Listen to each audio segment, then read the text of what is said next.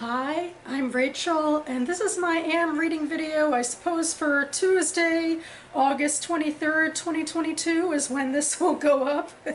Rather random day in the swing of the week, I suppose, but technically I guess I'm getting this video out in under a week from the last one, because I'm, hoping to make this AM reading video and at least one more in August. And I have time to read more stuff, hopefully.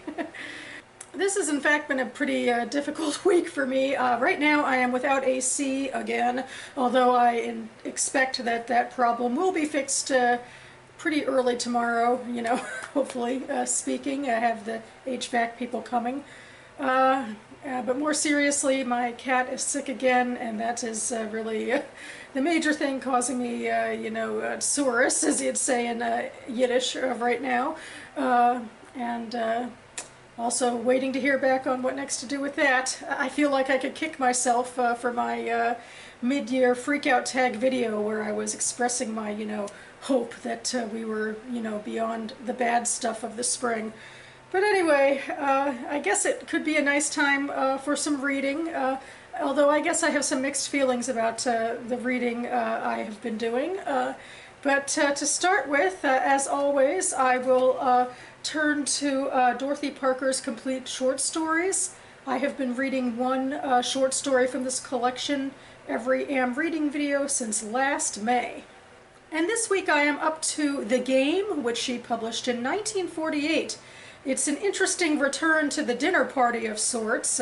She has used parties, dinner parties, and other sorts of parties in the past to write these dashed off stories that, like, very briefly sort of excoriate usually a female member for social lack of grace in some way or another. But this story is much longer, so it's much more complex and character-driven, and not just like, oh, what a, a ridiculous behavior that any woman might take part in. I don't know. Anyway, it's an interesting story. There's a lot of drama, a lot of tension.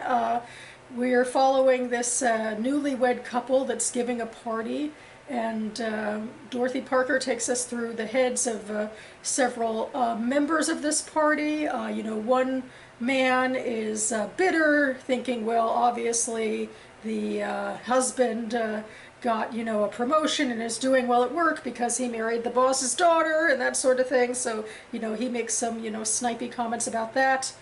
And then there's some women who are gossiping. This is the second marriage for the husband.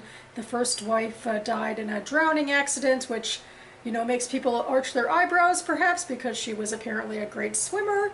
And so one woman at the party can't stop, like, making euphemisms or, allusions of some sort to drowning, like, in all sorts of situations with the husband. Like, so it's, supposed to be, I guess, again, that humorous commentary on lack of social graces. And then there is the best friend of the dead wife, who is there and I think is playing a longer game in a way, to, hearken to the title even, where she seems like, she's pretty chill to begin with, but it seems like she wants to unearth some skeletons in the closet and is making some passive-aggressive comments about the nature of her friend's death, and then she uses this game, which technically wasn't her idea, it was the new wife's idea. She was like, the new wife is like a nervous people-pleaser type of person, and then she was like, oh no, nobody's talking with each other, we have to do something. So, actually, I don't think she did think up the game, but somebody, actually, maybe it was the best friend who thought up the game, oh my. The game is like a thing of charades where there's two different teams, but I think one team gets together and thought up ideas of what the other team should have to act out. And so the friend used this to sort of instill, guilt and doubt about what happened. There's some quotes from Hamlet about drowned Ophelia and that sort of thing. So the tension by the end is kind of high. So I thought she did this rather artfully, and it held my attention. The first book I finished this week is SHMUTZ by Felicia Berliner. This is a relatively new release, came out a couple of weeks ago. I've talked about it in some recent videos. Anyway, this is a Jewish literary fiction novel about a Hasidic girl, Razel, who is 18 going on 19.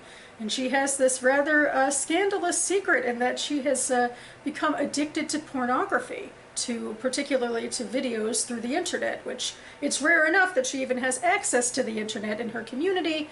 But it turns out that she is somebody who is really good at school and wanted to continue with school and is in college for accounting. And she got a scholarship which afforded her a computer. And then her father kind of, privately has internet at home due to his job. This isn't something that a lot of Hasidic households are cool with, the internet, but they privately have it going on. Ostensibly Razel has the computer to do homework, but, when there's unfiltered internet, and they're searching, things can happen. And she stumbles upon porn, and, this is something that's really quite outside of her experience, but it, excites her, it arouses her, it repulses her. She has all these feelings about it, and then ultimately she gets into a bunch of fear that she cannot, possibly start to date and marry as some young women her age do, because of this addiction she has that's sort of, putting a damper on traditional, values of, marriage and so forth. So the story opens and she goes to this therapist who's a secular Jewish therapist known to be sympathetic, I think, to the Hasidic community, and she goes to the therapist to try to be cured of this addiction, which of course it's not that easy. And we follow her through these vignettes where we see how this addiction to porn kind of changes her perspective on things, that it's kind of opens her eyes to, what the body can do, and it opens her eyes, I guess, as she goes through the story to other forms of individuality. And part of the reason she's nervous about marriage is, now, again, she's open to what the body responds to, and she wants to have a pleasurable sexual relationship, and she's not sure, how to ask for that. So that's a real disconnect for her. I think this could be a challenging novel for a lot of people for a few different reasons. One of them is that Razel, even though I think the porn actually is encouraging her to, look at life differently, she doesn't have a lot of language to really have a lot of self-actualization in therapy. So a lot of this is not a plotty book. It's a book about a woman who can't express herself very well, so this, to some people is very frustrating in a way where a character really can't fully express herself, at least to other people. It's very much in her head for the most part. And then, of course, there's also the whole idea of, the salaciousness, of the SHMUTZ, which is a Yiddish word for dirtiness, in the Hasidic community of, of course, taking it to a community that is sort of the most anti-pornographic of any community that's out there. So I think people could have trouble with that. Although this isn't a book actually about Razel wanting to leave her community, it is a book that very much is her desiring to make these two parts of her identity fit together. She can't close the Pandora's box.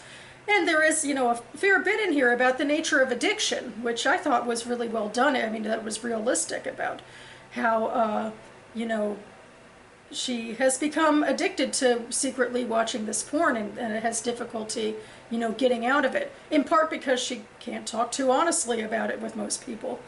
But she still wants to get married, she still wants to be part of the community and be with her family.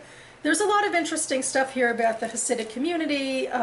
There are some nods to behavior that people wouldn't think of so much as socially conservative, and that her mother had a private but sanctioned, community-sanctioned abortion because her life was in danger from the pregnancy.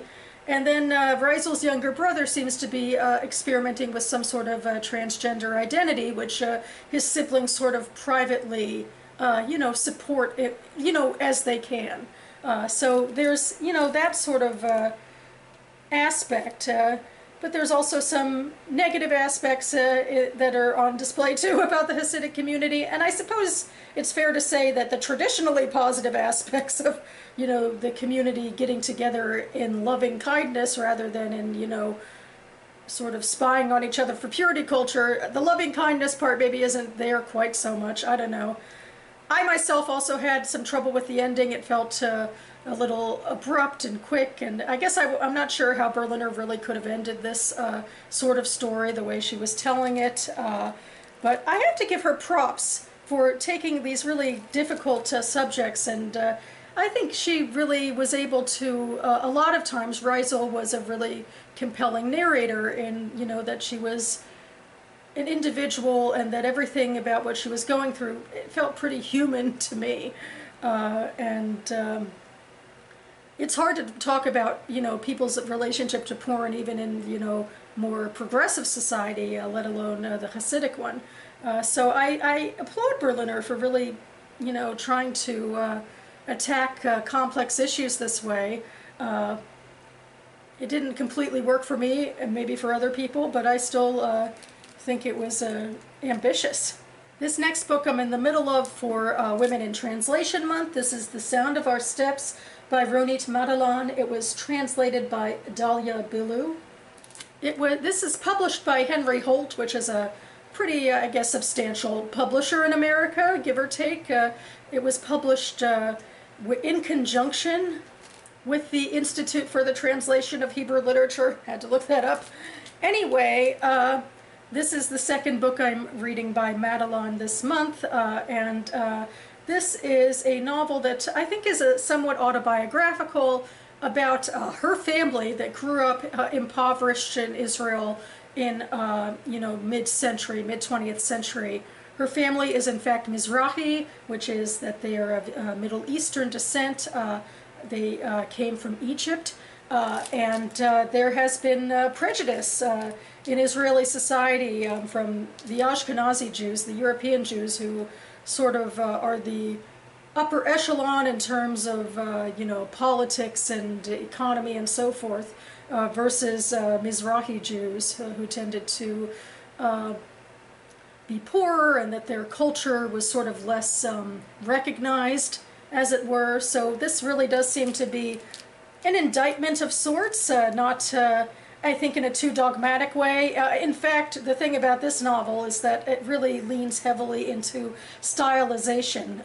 One thing about the other novel I picked up is that it did, you know, have vignettes, you know, that it would jump from sort of situation to situation in Reisel's life. But this one not only has vignettes, but they're far less connected to each other, I think. You know, there's no, you know, linear timeline, and the writing is very thick, so that we're like so deep into people's heads that there's not like a easily definable traditional narrative that can draw people in, like talking of sort of a lack of forward momentum in the plot. We're really plodding along with these vignettes about the character's life, and the main character, the child, doesn't even have a completely, you know, a recognizable name. Like, some people call her Tony, but most of these vignettes call her the child. Some of these are in first person, some of them are in third person. Her mother is only called the mother. So it can be very thick. You really have to pay a lot of attention even to get anything out of this book. And I'm struggling a little bit. You know, part of me, I appreciate the writing style, and I want to, you know, stay with these characters, and particularly in this situation of Mizrahi Jews, and occasionally some of these vignettes actually do stick out to me, although it can be hard to keep them in my head because the next vignette can be like completely different and like in a completely different trajectory. So I'm frustrated. I feel like, you know, in terms of literary fiction, this is not my favorite. I think I love character-driven fiction, but I'm less taken with the hoity-toity language stuff, and particularly now when I'm very distracted by things going on in my own life. I would rather have something that's, you know, easier, maybe more escapist, that sort of thing. You know, if I were a different sort of reader, perhaps I would be DNFing this, but I can be very stubborn. I've had this on my Goodreads TBR for years, and I had it in my head for months that I would read and review this for Women in Translation Month, so I'm being stubborn and I'm sticking with it, hoping to get something out of it, and I will hopefully then be talking about it soon in my Women in Translation video. We shall see. And the final book I have to talk about in this video is this one here on my Libby. If you can see it, it's called Under a White Sky by Elizabeth Kolbert. Or maybe Kolbert, like Stephen Colbert, but anyway, this is a book that is about climate change and about the ways that humans, mostly today, are trying to combat it and what that is actually doing in terms of their successes and failures in trying to sort of make the world a safer place for the environment again. Anyway, that was a very vague description, and I will not be making it any less vague because I read this book for the BookTube Prize. The BookTube Prize was started in 2019 by Robert Barter Hordes. It's for members of the literary community to judge the best in literary fiction, nonfiction, and translated fiction published in the US the year before. We are in the final round of 4 rounds of 2022. I am an official judge for the nonfiction ballot of the final round. And thus I am sworn to secrecy as I read through these books on my ballot so as not to influence other judges. But if you would like to hear more of my preliminary thoughts about this ballot, I have a video I made a couple weeks ago. I'll link down below, and also I'll link to the BookTube Prize website down below, so check it out. And that about covers it for me now. For the time being, I'm expecting to stay as active as is my usual on BookTube. I do very much enjoy making this content, although I am at the moment very distracted by things going on in my life, and I suppose I should give myself the out if I need it, if things come up that emotionally or otherwise that I have to deal with. But for now, I will say that I hope to be back in the next few days to review my 2 books that I have read or am reading for the Women in Translation Month. So stay tuned. I hope you're all having an easier week than I am with better regulated temperature and that you are enjoying your reading. Thanks so much for watching, everyone, and I'll see you next time.